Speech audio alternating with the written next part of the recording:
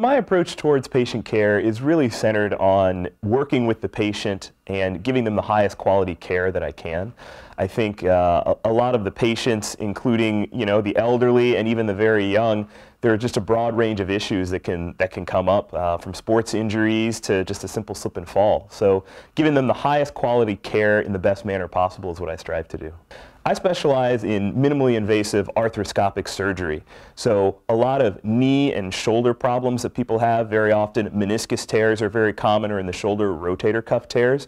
They can be dealt with a lot of different ways, but I think when we use small incisions and use our small instruments to be able to take care of those particular problems, it helps the patients not only in their recovery but in their rehabilitation. So if we can get the surgery done quickly, minimize your pain, and accelerate your rehabilitation, then I think you're going to be on the road to recovery. We started a little wall of fame in the office where I tell the patients, bring a picture in of you doing what you love to do after your surgeries, and very often they'll have trophies in their hand, or they'll even maybe show their surgical incision with the team there, and we put that up as a reminder to other patients that you can get back to doing what you want to do as soon as you can.